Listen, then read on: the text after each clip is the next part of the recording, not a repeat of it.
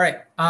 So before we begin, let me just go over some brief, just some brief general things.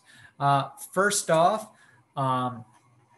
if you haven't noticed yet, I made all 4 tests, made copies of those, and have it set up so you can do the old 4 tests as many times as you want. I think this is a great place to really begin reviewing for the final exam to see, what topics do you get, which topics don't you get, and the topics that you're still struggling with, those will be the ones you want to focus on. So make sure that you try those out. As a reminder, the final exam will be open starting tomorrow at midnight and closes, tomorrow at 12 a.m. and closes Friday at midnight. So you have 48 hours to do it. So please make sure you do that and give yourself some time. Don't wait till the last minute in case technical difficulties happen. That being said, I will not be using ProctorU for this exam, which means it is open note. So make sure you are organized to use your notes as you see fit. With that, everything in the grade book should be updated by now. So that should all be ready to go. So at this point, let me open it up to the floor. What questions do people have? Is there anything you want me to go over more in depth? Anything you still don't quite get? Anything at all? And I will answer them to the best of my abilities. Feel free to either put them in chat, or if you want to, if you don't want to chat, if you want to actually say it out loud, I can unmute you as well. But yeah, let me know.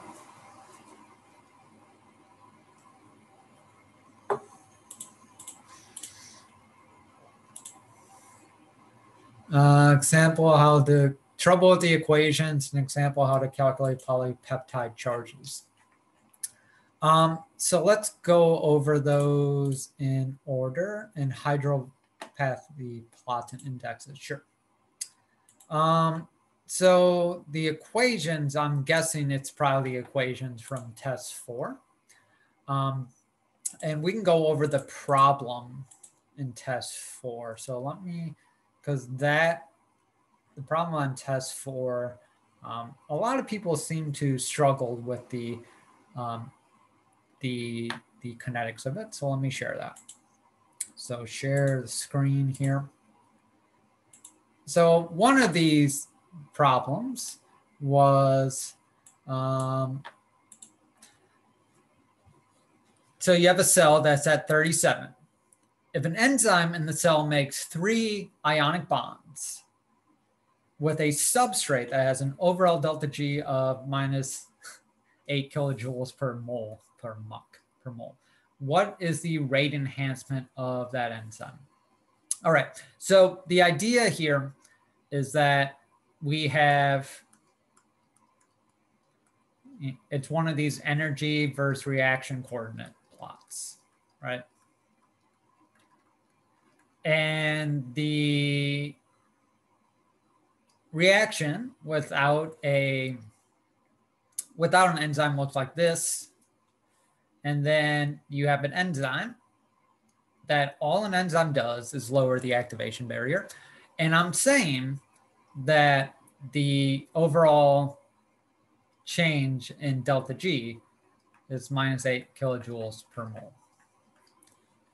So we need to calculate, okay, how much faster will this enzyme go? And that is our rate enhancement equation, which is the exponent of the change in delta G double dagger RT, right? Remember, the gap between the substrate and the top That's delta G double dagger. So what an enzyme does is it lowers delta G double dagger, which we call delta delta G double dagger. So when we calculate this, we want to put in what is the change in G double dagger, and that is 8 kilojoules per mole divided by R.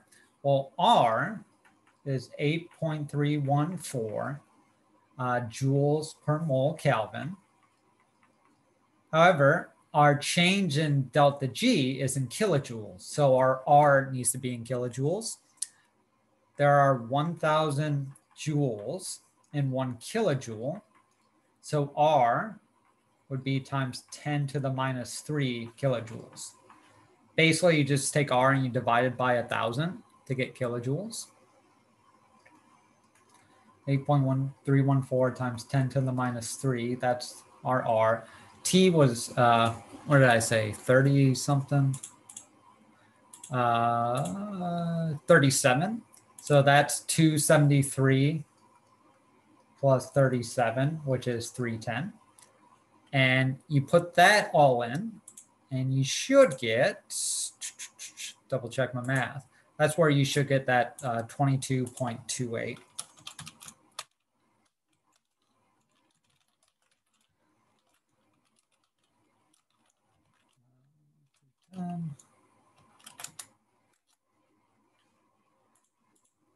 Eight divided, not multiplied. Yep, so that's how you calculate how much faster an enzyme will work. Did I mention how many questions? I did not, and I forget. Let me, once I stop sharing my screen, I'll look at that again. Or once I get done with the problems in test 4 that would do math, I'll unshare my screen and take a look at that. Right, so that's how you do, that's how you use this equation. The tricky thing is this number should be a positive number, because if you leave it as -8, your rate enhancement is like 0.0001, which is saying you're going like 1,000 times slower, right? So make sure you get a number greater than 1 when you're doing rate enhancement, or you're saying that the enzyme slows down. So that was one equation. What was the other equation on here? An enzyme has a maximum velocity of 3.7 meters per molarity per second. So Vmax equals 3.75. If I run an experiment with initial velocity, so V initial equals 0.85, and my substrate concentration is 0.34, so substrate equals 0.34 molar per second, and my enzyme total, E total, is 0.50 molar. What's Km? What is Kcat? And what's catalytic efficiency? So again, if we go back to our equation sheet that I gave you for test 4, we'll see we have all the equations we need to solve this. So first, let's go with the Michaelis-Menten equation, which is our normal enzyme kinetics equation. What this says is that our initial velocity is equal to our maximum velocity multiplied by our concentration of substrate divided by our Michaelis constant plus our concentration of substrate. So you can see, I guess I should put an 0.07i. I forget that is velocity initial. You can see that we have an initial velocity of Vmax and a substrate concentration. So we have one equation and one unknown variable. We can use that to solve Km. So let's put in our numbers here. Our initial velocity is 0.085. Our Vmax was 3.75. Our substrate was 0.34. And our Km is our unknown, plus our substrate concentration, 0.34. We're going to want to solve for Km. So I'm going to just simply move the denominator to the other side of the equation by multiplying each side by Km plus 0.34.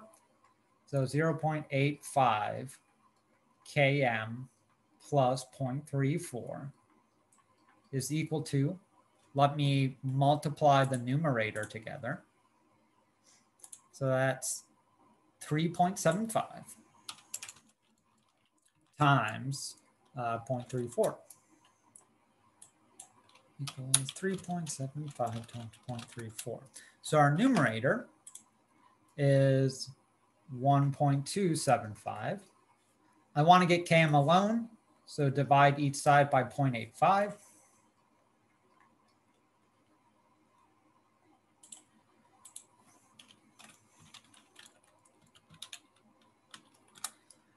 This says that Km plus 0.34 equals 1.5. Subtract each side by 0.34.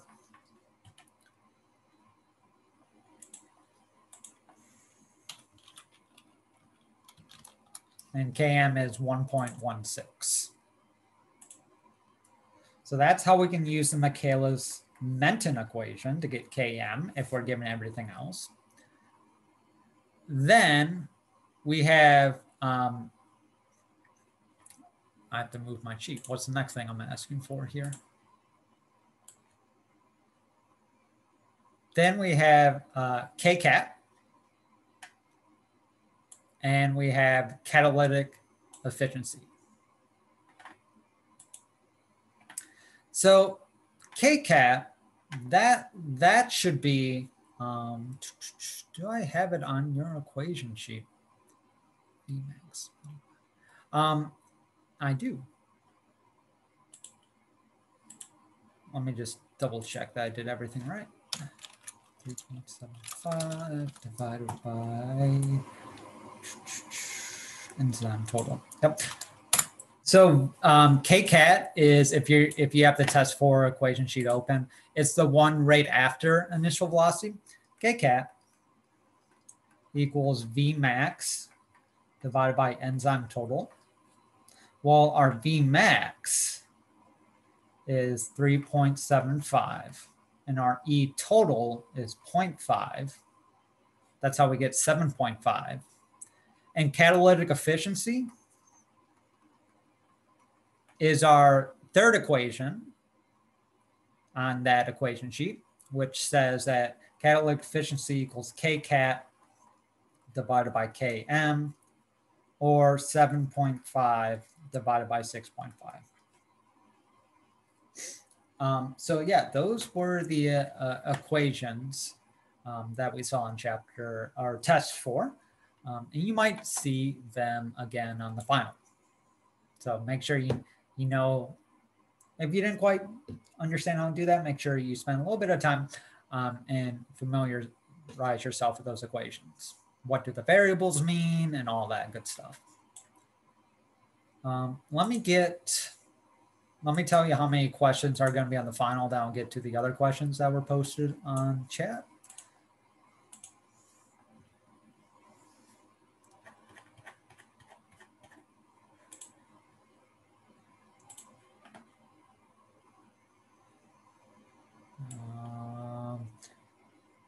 Right now, you're looking at roughly 90 questions, and it looks like, yep, so 90 questions, but every question's multiple choice or multiple answer. So hopefully that should be plenty of time in 2.5 hours. Typically, the rule of thumb is if you know something on a multiple choice, it shouldn't take you more than a minute to figure it out. So hopefully that will give you time to think about the ones that you're not quite sure on. But yeah, 90-ish questions, 2.5 hours for that. Let's take a look at our other questions. Examples of how to calculate polypeptide charges. No problem. So let me share a whiteboard. All right, so These questions, I only ask you to calculate the charge at pH 1, 7, and 14 to make it easy for you. So if you see this question on the exam, it will be calculate the pH or calculate the charge at a pH of 1, 7, and 14. So let's do the amino acid KERA.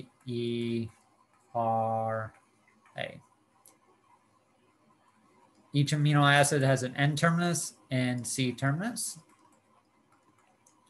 And the first thing that we should really do is figure out the pKa of all of these groups. So the pKa of an N terminus, we're always going to say that pKa of an N terminus is roughly 9. We're always going to say the C terminus has a pKa of roughly 2.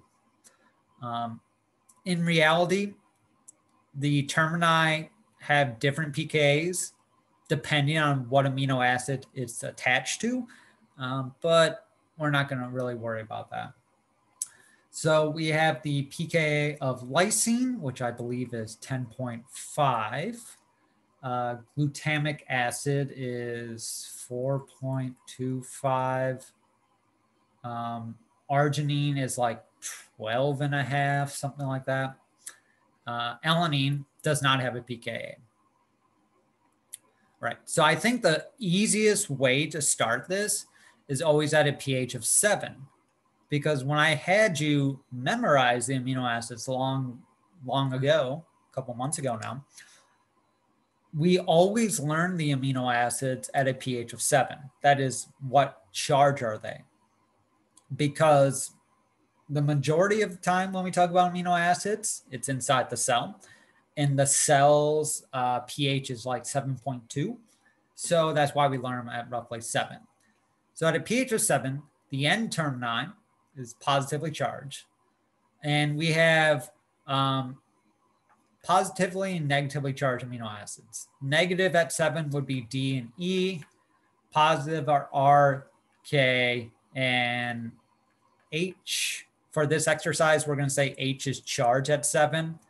But in reality, at a pH of 7, 30% H's might be positively charged. The other 70% will be neutral. So it's a fraction of histidines being charged. Anyways, the N terminus is positively charged. Glycine is positively charged. Glutamic acid is negatively charged. Arginine is positively charged. Alanine has no charge.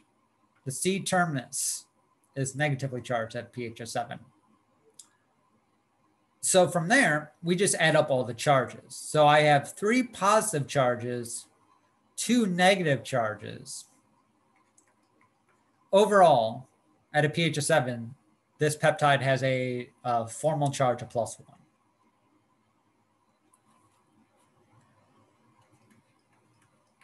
So let's go to the pH of 1. And there's a couple tricks to do this. This is probably the easiest one to remember in a short amount of time. At a pH of 1, you have a lot of protons in solution, a lot.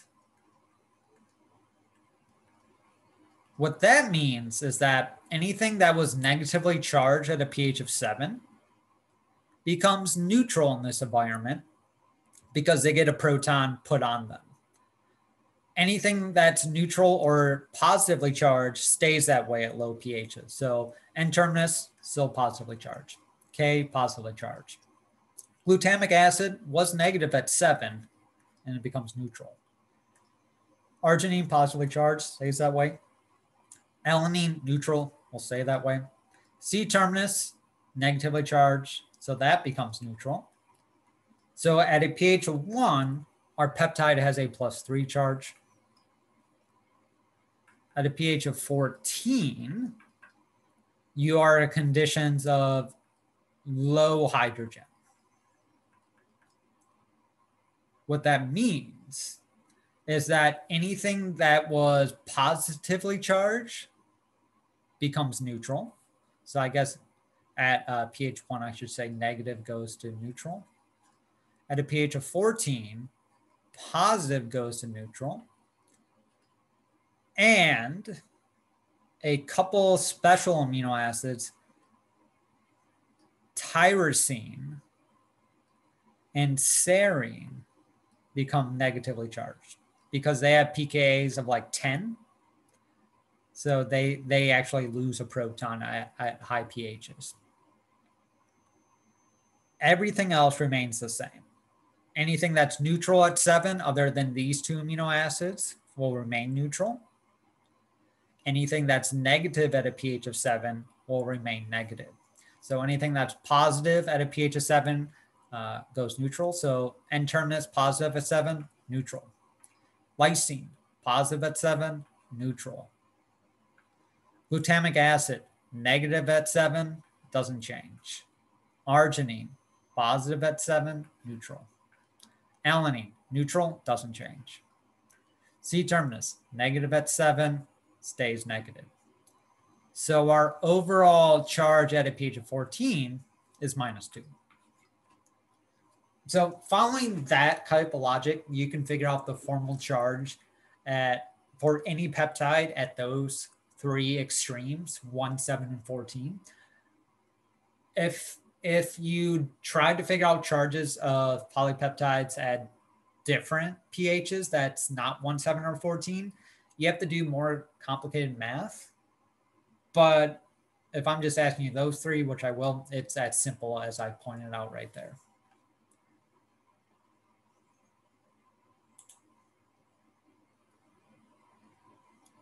Okay. Hydropathy plots and indexes. All right. So hydrophobicity plots.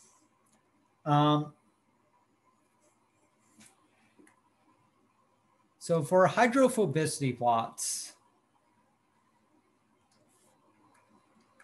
it's a graph that looks like this. Positive values up here, negative values down here.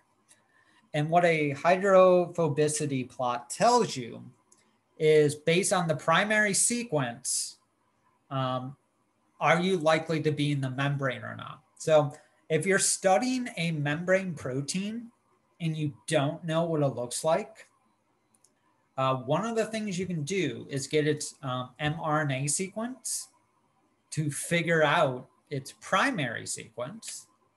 And from there, you can plot, how many membrane helices are there. So let me just 100% double check that I'm going to say this right, because I think I have the positive and negative correct in my head. But it doesn't hurt to double check.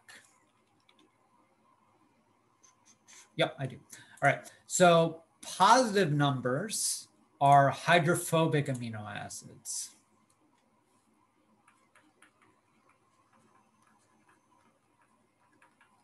Negative numbers are hydrophilic.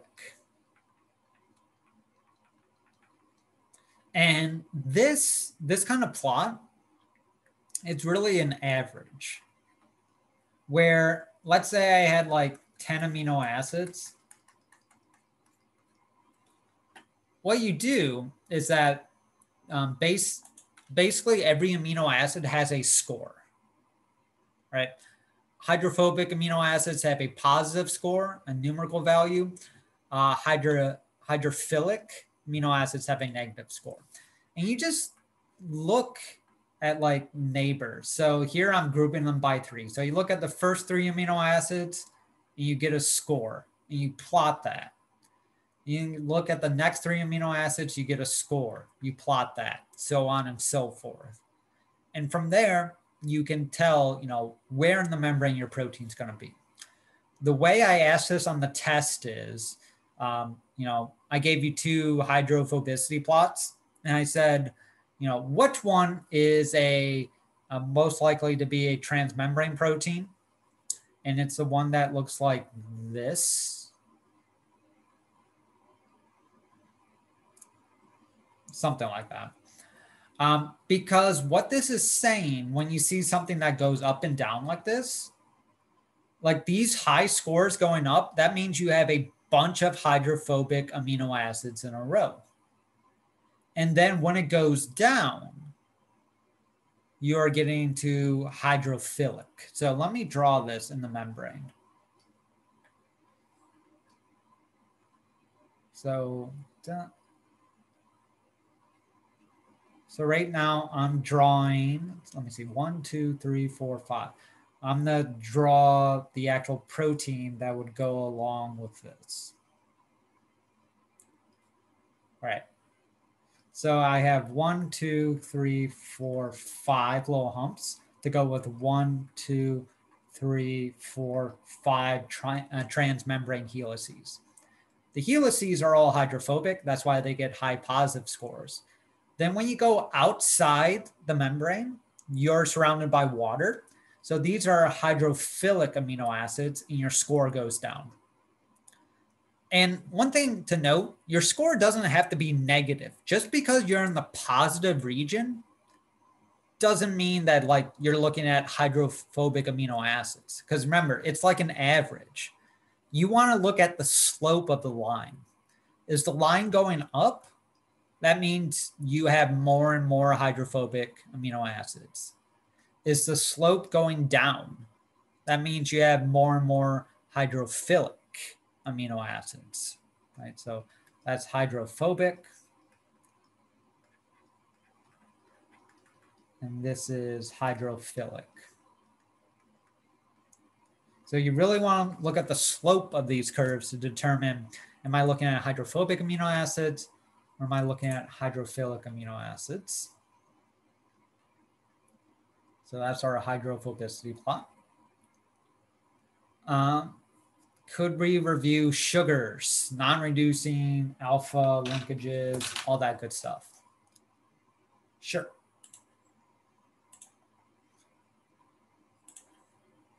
I think for this one, it might be easier to pull up the slide instead of me doing some drawings.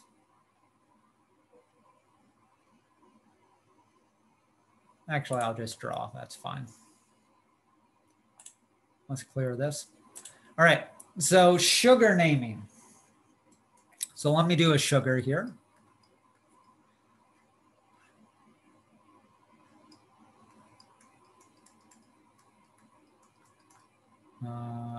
OH, H, sure. All right. The first thing we need to determine when naming sugars is to find the anomeric carbon. Anomeric carbon. And the anomeric carbon will always be connected to the oxygen in the ring, and it will have an OH. So it's a carbon with 2 oxygens connected. And one of those oxygens will always be in the ring. So that's the first thing we need to do to be able to name things. Now, once we do that, the next thing we need to figure out is this alpha or beta. And to do that, we have to compare with the CH2OH group over here. Now, if the OH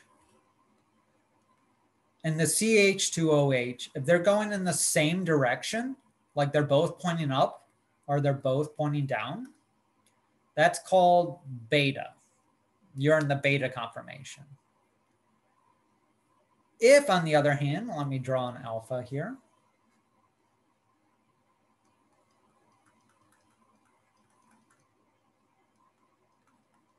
If the CH2OH and the OH are pointing in opposite directions, we call that an alpha sugar.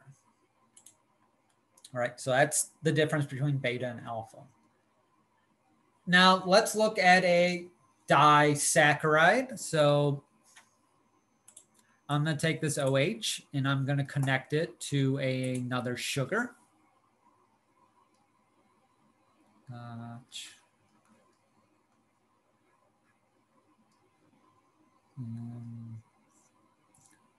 Actually, let me point that one there. All right, so naming disaccharide linkages. So first, we start with the left sugar, and we name the linkage of the glycosidic bond. So basically, I'm telling you where the glycosidic bond is, and you can see it's on our anomeric carbon. If your glycosidic bond is on your anomeric carbon, you have to tell me, is your anomeric carbon alpha or beta? For this circle, CH2OH is going up. The glycosidic bond is going down. So these are opposite directions. So this carbon is in alpha. So this is alpha 1, because this is carbon number 1. So to do the naming schemes on a 6-membered ring, carbon 1 is your anomeric carbon. Then it goes 1, 2, 3, 4, 5, 6. So alpha 1. So carbon 1 in the alpha position. Then I have to say the linkage of my, or I have to name the other carbon and part of my glycosidic bond. And this other carbon is also an anomeric carbon. So now we have to name this anomeric carbon. Is this alpha or beta? Well, our glycosidic bond is pointing down here, and our CH2OH is also pointing down. So both of these are pointing in the same direction. So this is beta. This is also a 6-membered ring. So our anomeric carbon is number 1. So this is an alpha 1, beta 1 glycosidic bond. And this is non-reducing. A non-reducing disaccharide is when both anomeric carbons are in a glycosidic bond. So both anomeric carbons are in a glycosidic bond.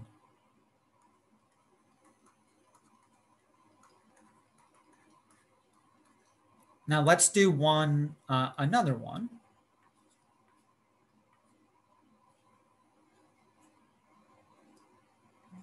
CH2OH. I drew that a little bad. Sorry.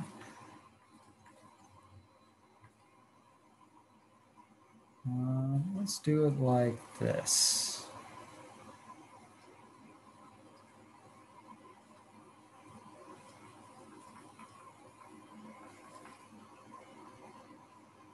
Yeah. So let's name this linkage. Our glycosidic bond on our carbon to the left is on carbon 1, 2. So this is a 2 linkage. Note, if your anomeric carbon is not in a glycosidic bond, is not part of that bond, you don't say alpha or beta, right? Because what we're doing is we're naming that glycosidic bond. And alpha and beta only refers to the anomeric carbon.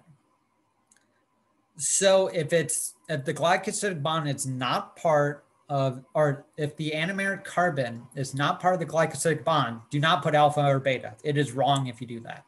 So first, that carbon there is carbon number 2. So this is a 2. And then we have to name the other bond. So 1, 2, 3. Actually, we'll do that. I messed up drawing this, but it'll work. 1, 2, 3. 2, 3. So this is a 2-3 bond, right? None of my anomeric carbons are in the bond, so I never say alpha and beta. Since both my anomeric carbons are not in a glycosidic bond, this is reducing, right? So hopefully those two examples tell you like the naming scheme. So very quick refresher. Use alpha and beta only if it's your anomeric carbon. Alpha, OH, CH2OH, opposite.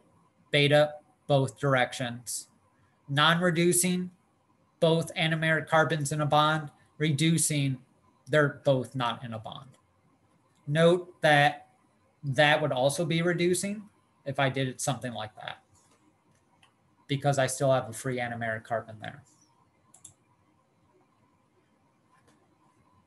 All right, question 12 on test 1. All right, so for those, could you tell me what the question is? Because everybody gets their questions in different order. So what, for you, what was your question 12? Then I can go over that.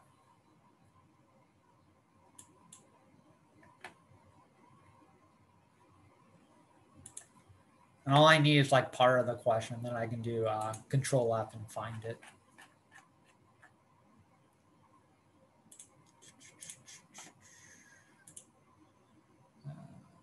Chain terminator sequence, sure. So let me stop sharing this.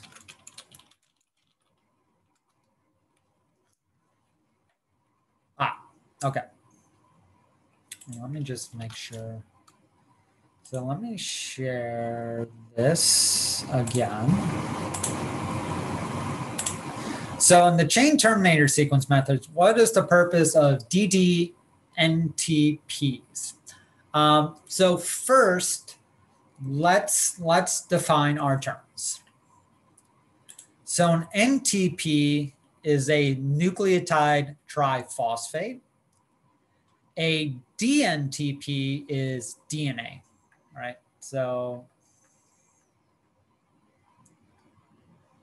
if there's just an H at the 2' position, that's a DNTP. So it has an OH there and phosphate sticking out there. So this is a DNTP. A DDNTP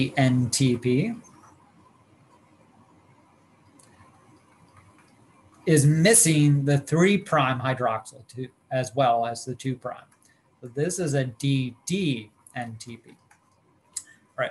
So what the chain terminator sequence method is, it's a way to sequence DNA. It's an old-fashioned way, but it's really good on like short nucleotide sequences. So it's still used today. The idea is that these DDNTPs are fluorescent. They're fluorescent and they stop any DNA strand from being made any further. Because to add nucleotides to DNA, you need a 3' hydroxyl, right? You need a OH at the 3' position, or you cannot add nucleotides to it. So the idea here is, let's say I'm trying to sequence the AGTC, right? So I have a piece of DNA. I don't know the sequence, but I'm going to tell you the sequence is AGTC.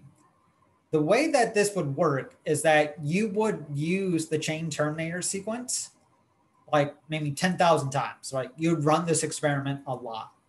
And what would happen is that sometimes you'll have DDG added, and this will be fluorescent, and nothing can be added after it.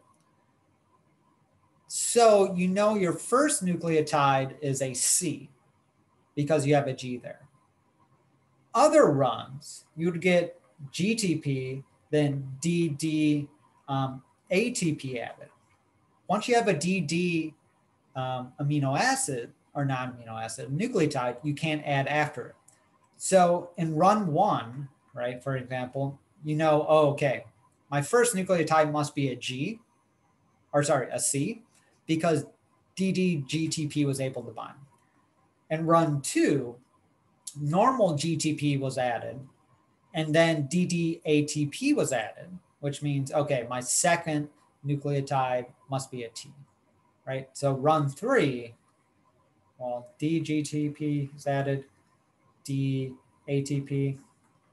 Then if DTCTP is added, you know, oh, my third nucleotide is a G. So that's what you do, right? You have a sample of DNA, a lot of copies of your DNA.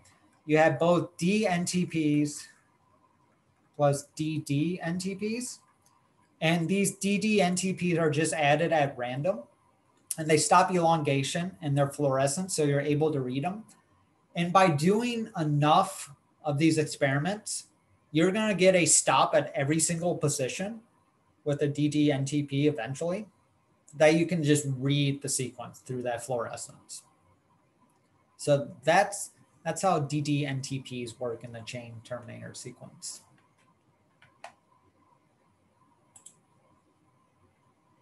Intracellular concentrations and hypo. Sure.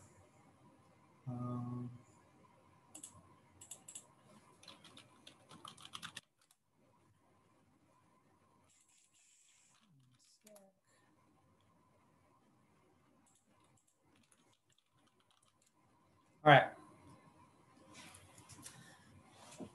So let's go over intracellular concentrations here. So I have a red blood cell. That's 100 millimolar NaCl. On the outside, I have 200 millimolar MgF2. What is this? You are in a hypertonic solution. So iso means same. So if the concentration of salt in your cell and the solution are the same, that's called an isotonic solution. And there's really no net movement of water.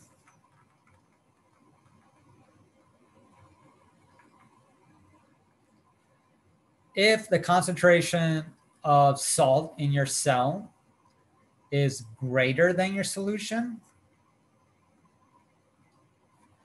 this is called hypotonic, right? So if your cell was 200 and your solution was 100, and what would happen here is that water will move into your cell.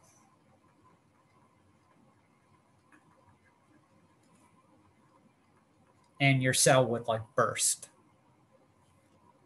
While in the situation we have,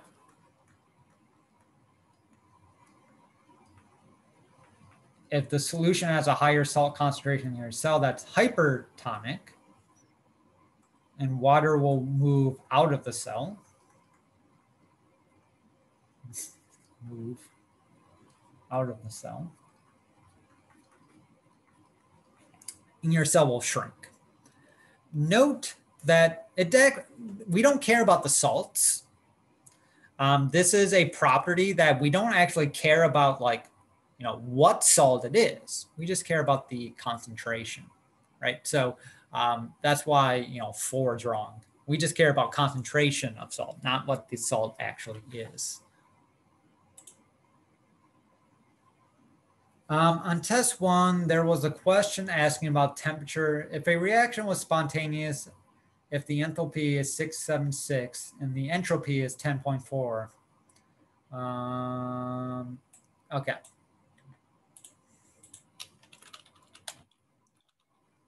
So this is a question that, like, let me clear this stuff. Everybody got random variables for, so since you put the numbers in, let me use your numbers. So the enthalpy is 676 and the entropy is 10.04. And the question is, what temperature is this spontaneous at? So what this is testing you on is, first off, do you know how enthalpy and entropy relate to if a process is spontaneous? And the way they do that is through our Gibbs equation. Our free energy equation is delta G equals delta H minus T delta S. While enthalpy is delta H, entropy is delta S. And you're spontaneous when you're negative, right? So the way to really solve this question is you set delta G to 0 and you want to figure out, okay, if delta G is 0, then I know the temperature, like where it's not spontaneous or spontaneous. And so anything, well, it depends on your signs of T, H, and S, but that will tell you if something's spontaneous or not. So let me just work through it, then I'll explain it. So our H is 676 minus T. That's what we're trying to figure out, 10.04, right? So subtract each side by 676 equals negative T times 1004. Divide each side by negative 1004. So let me do that.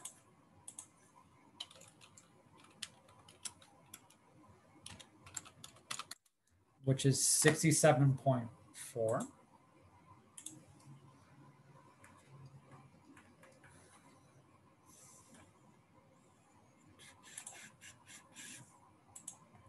And what this says is that any temperature higher than 67.4 would be spontaneous. So the computer said, like, it was looking for an answer of 67 plus or minus 1. So like if you put in like 68, that would be fine. But it was just basically asking you to connect all those ideas together of enthalpy, entropy, free energy. What does it mean to be spontaneous or not? I mean, if you wanted to, you could also put in like, instead of solving for 0, you could be like, I'm going to solve for negative 0.01. That you'll get basically the same answer, and that will be true. Test 1, what does the term salting out mean? Salting out is a way to purify proteins. So let's say you have 3 proteins, A, B, and C. So you opened up a cell and you want to study a protein. Let's say you want to study protein B. And let's say that protein A is soluble in 50 millimeters of salt, B is 75, and C is 100. So salting out is basically using salt to purify B away from the other 2 proteins. So what you would do in the experiment is you would add like 74 millimolars of salt to your solution. And your solution has all 3 of these proteins in it. What would happen is that B and C would be soluble because they are soluble up to these concentrations. A forms a solid. So A would crash out of solution because it is not soluble at 74 millimolar of salt. And so you take the supernatant or the liquid and you do this experiment again. But this time you go up to maybe like 76 millimolar of NaCl. C then would be soluble. B would form a solid. And so what you would do is that you would take your solid, remove the liquid from it. So you'd get rid of C, take your solid and then re-add like buffer to lower the salt concentration so that your B would go back in the solution. And now you have a solution that only has protein B in it. That is salting out. I have that answer.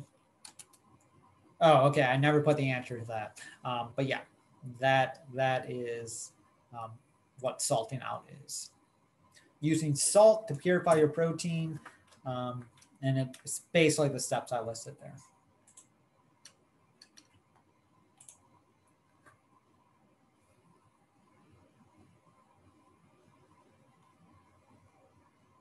What else? Got time for a few more questions if people have them.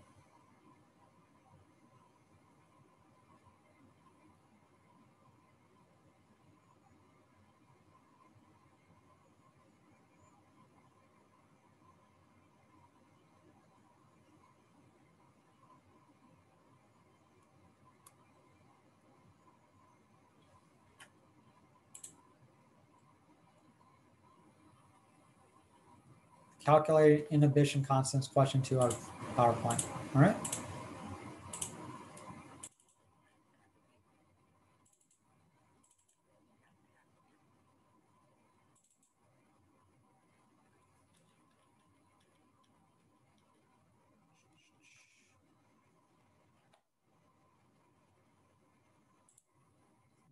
Clear that.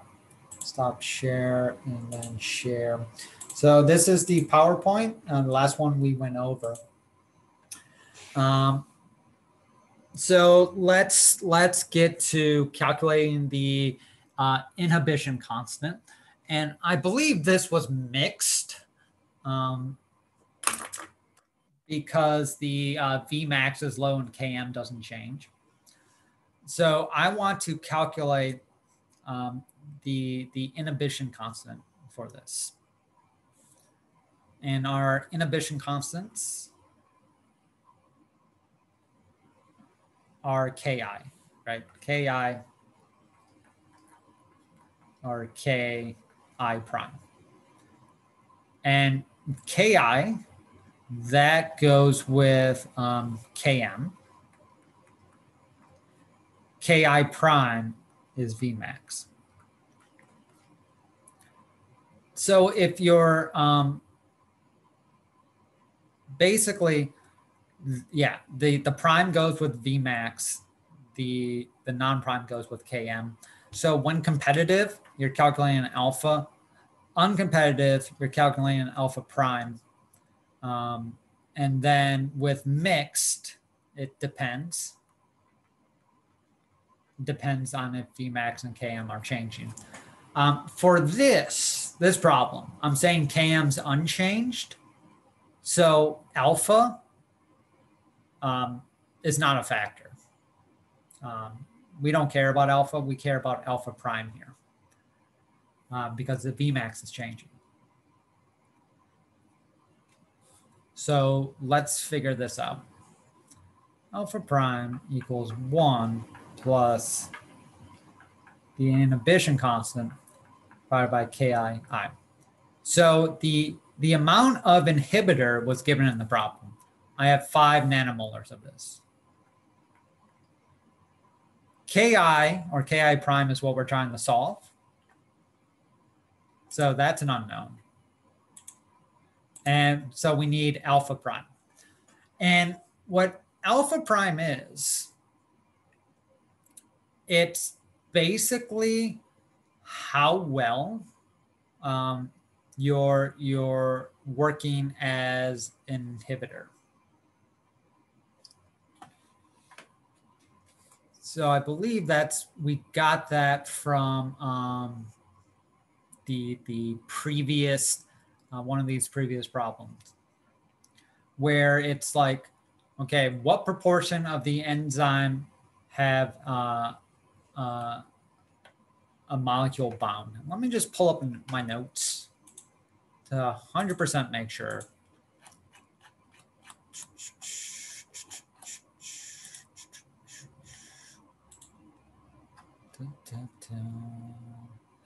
Okay. 100% make sure I'm not going to tell you the wrong thing going off the top of my head.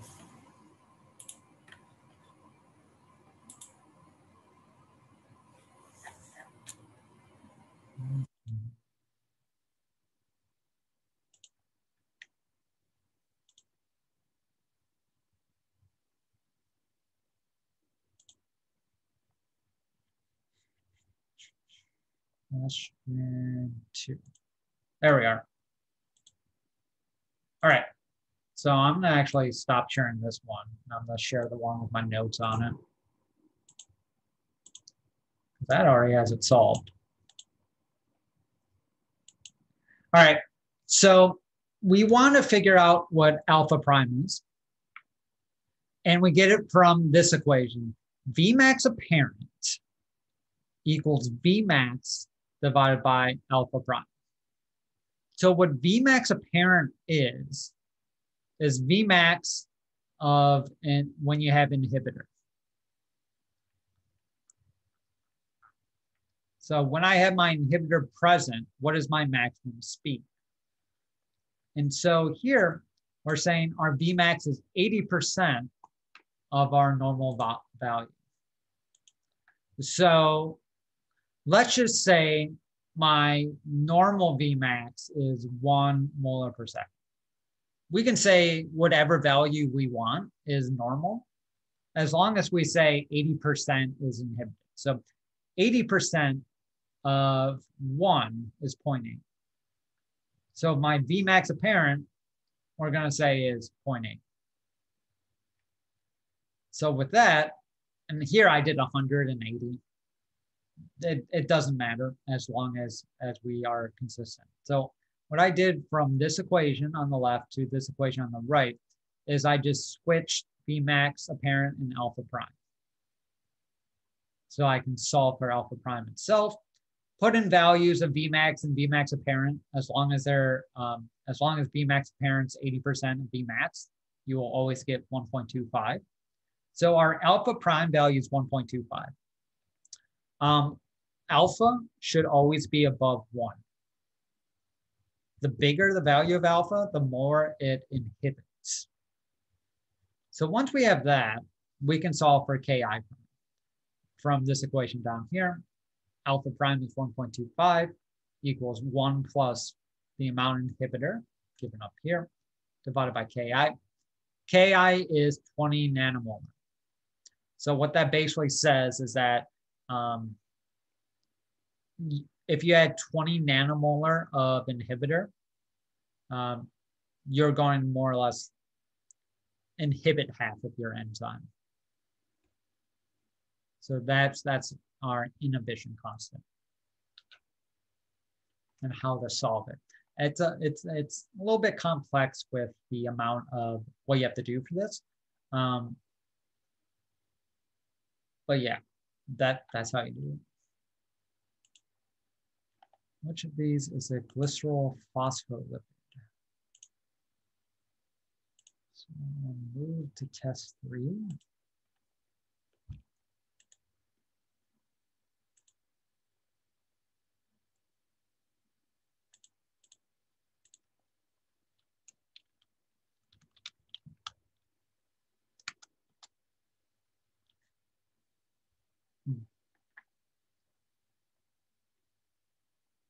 So let me pull up the PowerPoint for that. Maybe that will help.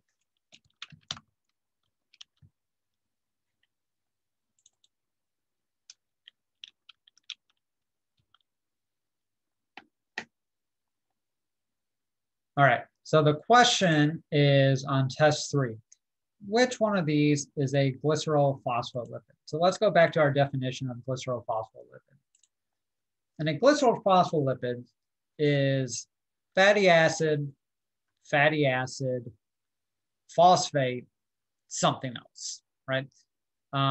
So it's glycerol 3-phosphate. So you have your glycerol backbone, 2 fatty acids, and a phosphate. So that's what we're looking for. So let's go to the test to look at that exact question now. So we're looking for fatty acid, phosphate, whatever. R's just mean a group of, like, for glycerol, like a bunch of carbons. So fatty acid, phosphate, something else. Yeah, that looks good. This is not a fatty acid, so that's no good. That's not a fatty acid, so that's no good. Those aren't fatty acids, so that's no good. So that A is your glycerol phospholipid.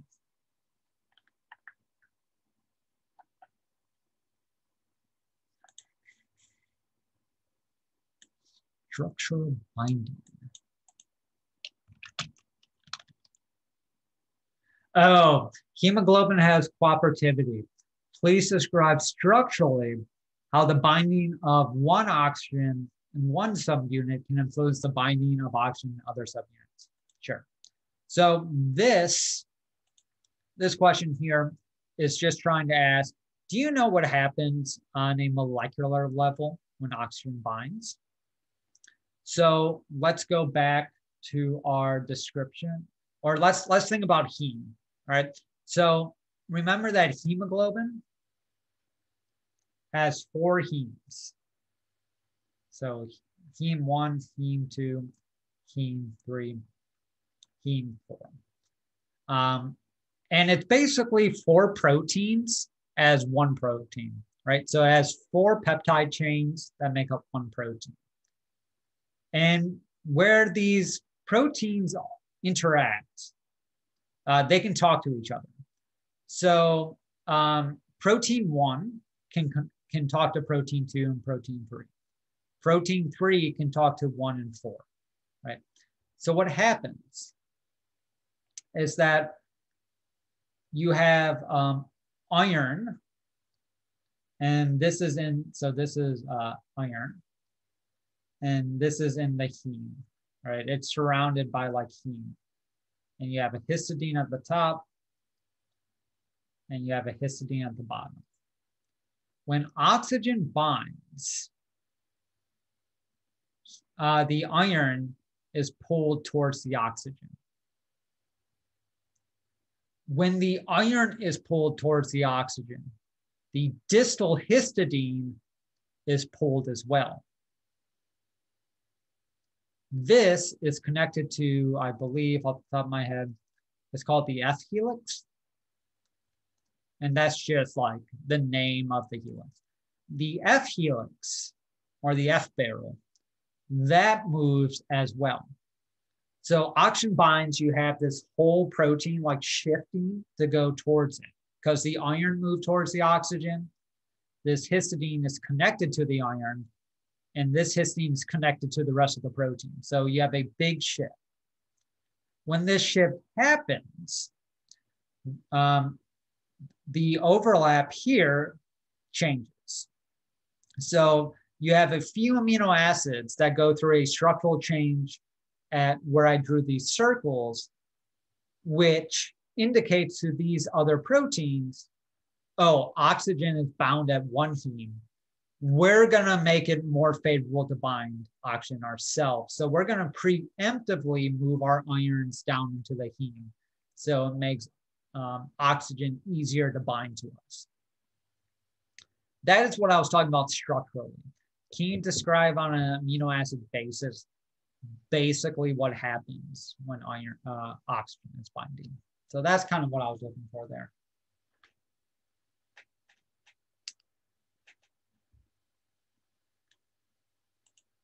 All right, so it is a little past 4, and my throat is starting to get a little dry. I will say, if you have other questions while going through, don't hesitate to email me, and I will answer them to the best of my abilities. If you want to have a meeting to go over a lot of questions, we can do that too. Are all the questions from the test? As in copy and paste? No, but the topics will be similar, right? So if there was a question that you didn't get on the test, make sure you brush up on that topic, like you understand that topic. So that's how they will be similar. But for the most part, I won't like copy and paste questions. But yeah, other than that, let me know if you have questions. Let me know if you have a meeting. Yeah, no problem. It's a job I enjoy doing. Wish I could be there in person, because talking to a classroom of 1 was not the best experience, but I'm sure learning online is not the best experience for people either. So hopefully by the fall, if you're still around, things will be somewhat back to normal. Otherwise, Thank you for coming. Let me know if you have any issues. Remember, Thursday, Friday, please don't wait till the last minute. Otherwise, have a good summer.